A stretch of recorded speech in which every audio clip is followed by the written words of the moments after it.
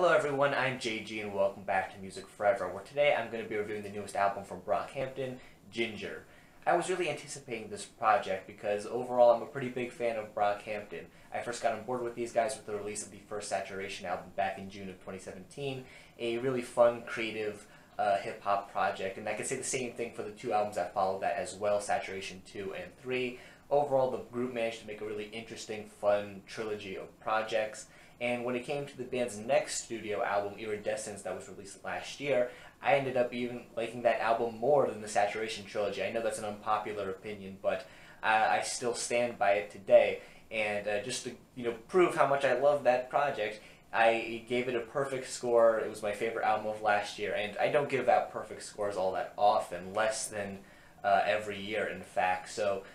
Coming into this new album here, I was really excited to see what the band was going to do when it comes to switching up their sound and what they were going to do thematically here on this thing. Of course, I was a bit concerned that maybe this project wouldn't live up to the hype as well, especially when you consider that, at least for me, as I said before, Iridescence is one of the few records I gave a perfect score to, and expecting this album to also be a perfect record in my eyes, or better, which was impossible, was just probably not going to happen, but I was still hoping for this album to be good, and more likely than that to be great. And overall, I do think that this is a great album. I don't like it quite as much as Iridescence, but I still think that this is a really solid addition to Brockhampton's discography. When it comes to the sound of this record, I would mostly describe it as being a lot more chilled out than what Brockhampton has previously done. Not to say they haven't had some chill, laid-back tracks in the past, however, I feel like that mood and attitude really permeates Ginger to a much larger extent, and the very upbeat banger type track that you typically expect to appear on a Brockhampton album is a bit scarce here on Ginger, but I don't think that this is necessarily a bad thing.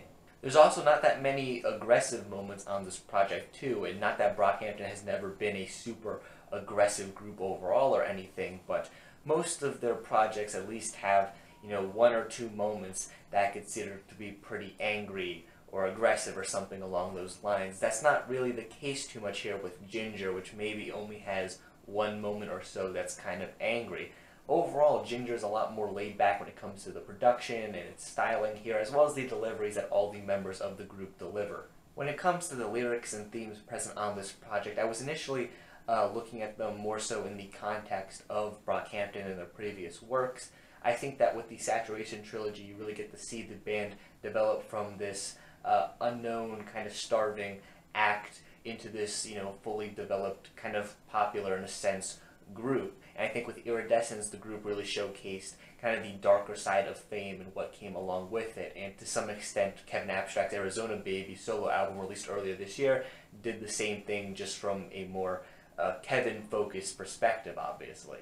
Essentially, the guys in Brockhampton always talk about their own personal lives, and as a result, this kind of reflects in the records being about their own lives at that particular time that they're making the album.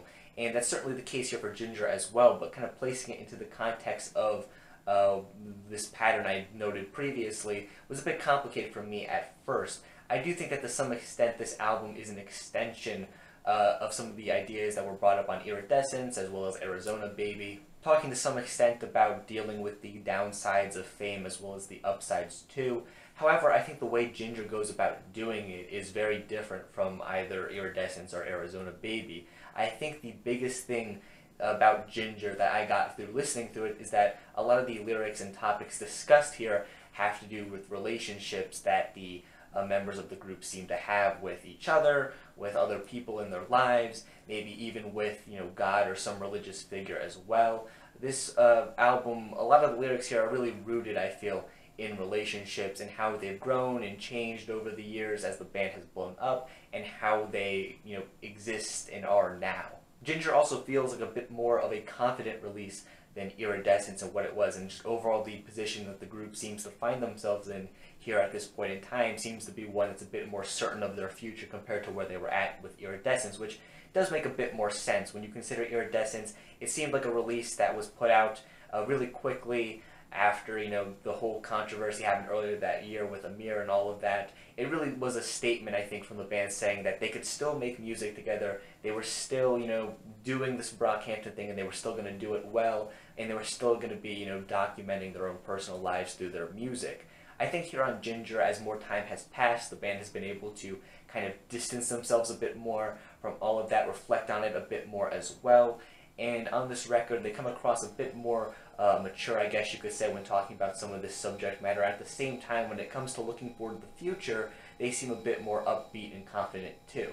The opening track to this record, No Halo, is one of my favorites on the project, and definitely a bit of an odd twist for an album opener for Brockhampton when you consider that all the previous album openers from the band had been pretty upbeat, fun banger tracks, if not that, something a bit more aggressive.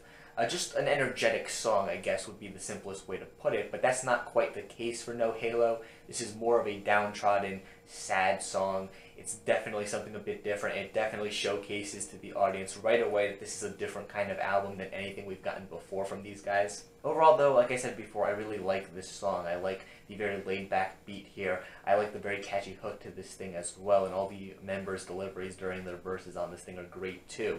I also really appreciate the lyrics on this track as well, kind of talking, I guess, about how the members of the band don't really have, you know, like a halo in a sense of being kind of like a holy figure or even just, I guess, like a good role model or something like that. The group members dive into some of the individual problems that they face, and one thing I really took away from this track is that here on this project, the individual members still are talking about a lot of the problems that they've dealt with in the past, but here they seem to be a bit more accepting of these problems and a bit more hopeful towards the future that, you know, even though they may not have, you know, a halo in a sense, they're still going to be able to get through these problems down the road.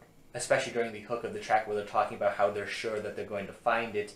I think that the confidence that the band kind of exudes here on this project isn't one that's, you know, necessarily certain of what the band's going to end up being in the future, but it's more so a certainty that regardless of what comes in the future, they're going to be ready to deal with it because, you know, they are a group and they're friends, you know, basically family in a sense, and, you know, they've got each other's backs.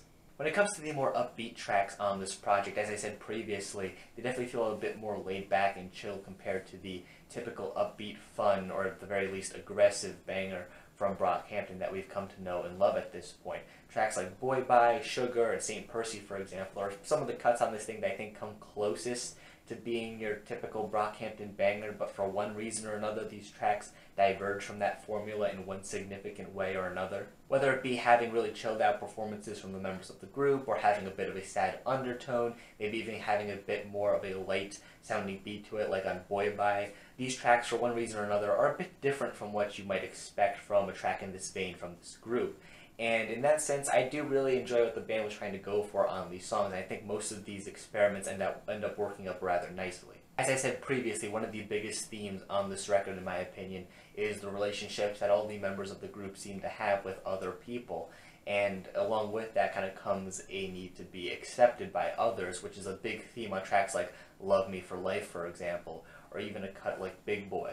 It definitely seems on this record like all the group members want to be involved in some kind of relationship with one another and just the people in their lives. That's a pretty healthy, positive relationship, something like what you might see on the album cover for this project, which has, you know, John and Jova, I believe, hugging each other, a really nice reflection, in my opinion, on some of the ideas present here in the project, considering it seems like throughout this thing, even though that, you know, not everyone in the group members' lives are necessarily there for them all the time, it seems like they are there for each other no matter what. Along with some of the themes of needing acceptance and, you know, essentially having each other's back, one of the other biggest themes on this project that's relating to relationships is betrayal, which is brought up on a couple of tracks on this thing. One of the biggest is the track Dearly Departed, which, when it comes to the sound of this track, the instrumental here is pretty low-key. It allows for the lyrics here to be in the spotlight, which I think is really important given some of the lyrics discussed here. One of the best verses, if not the best verse on this entire project, comes from Dom on this track, who at one point is talking about this scenario that involved former group member Amir Van, essentially talking about how he kind of, I guess, was involved in some scenario that involved one of Dom's friends being robbed, and he didn't find this out until after Amir was kicked out from the group.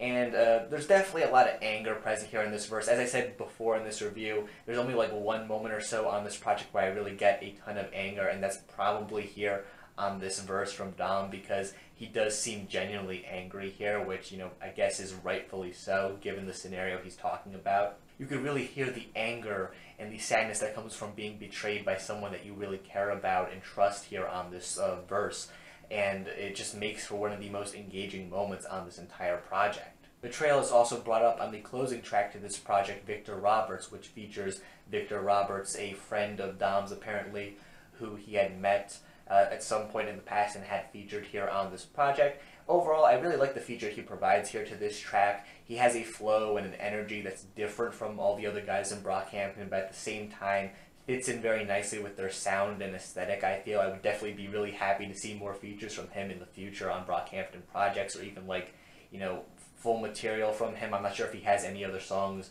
or albums even out there. I haven't bothered to look, but I definitely will in the future because I think his verse here is really great. And the story that he manages to tell here on his verse is one of the best on the entire project as well, essentially talking about how when he was younger, he and his family had, you know, essentially taken in this kid, I believe, and this kid ended up betraying them because he was, you know, dealing with crack, and the police end up coming to Victor's house, and, you know, essentially what ends up happening is that this ends up being really bad for Victor, but this other person kind of ends up off the hook because they just weren't there when it happened.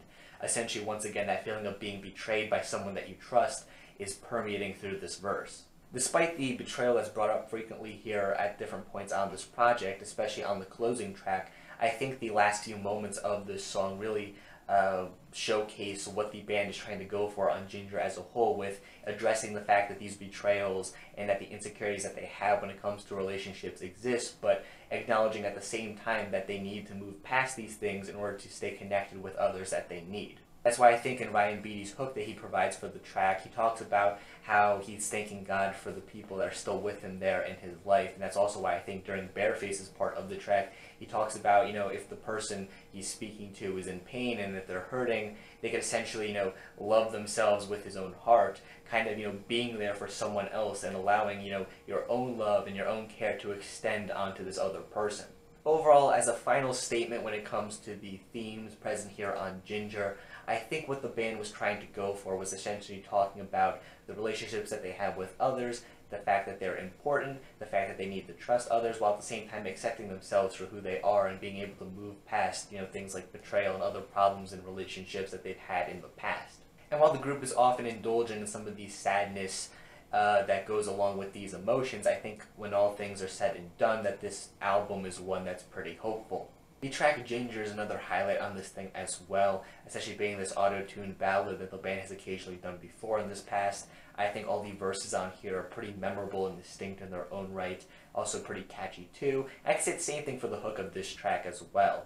And lyrically, I like how this ties into the themes of the album as a whole, essentially talking about some troubled relationships, things of that sort. Overall, definitely one of the more distinct and memorable cuts from this thing. When it comes to the features on this album, I think overall they're really solid. Aside from the Victor Roberts feature that I already talked about previously, a lot of the other features on the album are really great too. Deb Never's feature on No Halo is pretty great, as is a lot of the features from Ryan Beatty across various tracks on this project. The entirety of the track Heaven Belongs to You is also performed by the featured artist Slow Tie, who does a pretty great job here with the verse that he provides. Once again, I would be really interested to see more features between him and Brockhampton in the future. A lot of the hooks on this album are also really great too. I already know I mentioned some on tracks like Ginger and No Halo as being really catchy, but the same could be said for a lot of the other songs on this project as well. In the typical Brockhampton sense, you have really catchy, memorable, sticky hooks, whether they be provided by members of the group themselves, like Kevin particularly, or, you know, a featured artist like Ryan Beatty, who does a good few on this project. They're always really memorable and great and catchy and, you know, just very Brockhampton in nature. So overall, I really enjoy the majority of this project. If I do have any complaints with it, I will say that some of the, you know, instrumentals towards the very end of this track, like Big Boy and Love Me for Life, maybe aren't quite as memorable as some of those that appear earlier on the record. And the fact that a lot of the times they're going for a very similar sound and vibe, I think, is kind of what leads it to this point. Also, for as much as I love what we actually get on Victor Roberts, a part of me kind of wishes that we got some more input from some of the other vocalists in the group, considering that Bareface is really the only member that has any vocals here in this track that's actually from Brockhampton. The majority of the vocals on this track are handled either from Victor Roberts or Ryan Beatty. And, you know, I guess that's not the worst thing in the world when you consider that both features are pretty great and Bareface's part is great as well. But I don't know, I just kind of wish that maybe one or two more of the other group members got maybe a little verse or just something in there. All things considered, these complaints really aren't things that get in the way of my enjoyment of the album, despite the fact that I do have a couple of them. At the end of the day, I ended up liking Ginger quite a bit. Like I said, it's not quite my favorite Brockhampton album, and I don't enjoy it as much as Iridescence, but even still, I think that this is a good next step for the band, and I really like what the band was doing here, sonically, stylistically, and, you know, thematically as well. Honestly, I could see this album ending up being even more polarizing than Iridescence, considering the lack of your typical, you know, straightforward Brockhampton bangers that are probably their most popular cuts, as well as the sonic direction just overall this album decides to go in. But, you know, I don't think that this is necessarily a very immediate album. I think this is an album that if you stick with it, you give it a good few listens, you really digest what's going on, analyze what the group is talking about here on this thing, and, you know, a lot of the strengths on this project become a lot more apparent to you. And overall, that was very much the case for me when listening to this thing. It seemed like with every listen I gave this project, and the more and more I looked into what they were talking about, the more and more I grew to appreciate it. Overall, though, yeah, I really enjoyed this album, and it's definitely one that you should check out if you're a fan of hip-hop, Brockhampton, just looking for any kind of good new music, generally speaking. You should definitely give this a listen. And, you know, overall, despite the fact that, like I said, I don't think this is necessarily a perfect record like the group's last project, it still gets my highest recommendations. And with that said, that concludes today's review. Thank you guys for watching this, and if you have an opinion on this album that's different than my own, that's perfectly fine. In fact, feel free to leave your own thoughts on this album in the comment section down below. And while you're down there, make sure you also leave a like on the video and subscribe to the channel for more music-related content, things like album reviews, track reviews, things of that sort. One last thing before I end today's video, something that's not really related to, you know, Ginger or Brockhampton or anything like that, but, you know, for any returning viewers, you might notice that my background here is different than normal. That's because I have moved into a new location, and basically what I'm trying to ask you guys is, you know, leave comments down below, you know, aside from your opinions on Ginger and this new project here, leave your thoughts on this new background here. If you like it, if you don't like it, because with the space I'm currently living in, there's several other ways I could probably try, you know, positioning myself to record some videos in. So if you happen to dislike this one for whatever reason, feel free to leave it in the comment section down below why you don't care for it. If you'd like to see me try a new location, maybe leave me any hints or advice as to what you'd like to see going on in the background or something like that, or why this one doesn't work. Basically, you know, I'm just asking for you guys' input for the, you know, look of the videos in the future. But, yeah, I would greatly appreciate if you do that in the comment section in addition to your thoughts on this project. And, yeah, once again, thank you guys, and stay golden.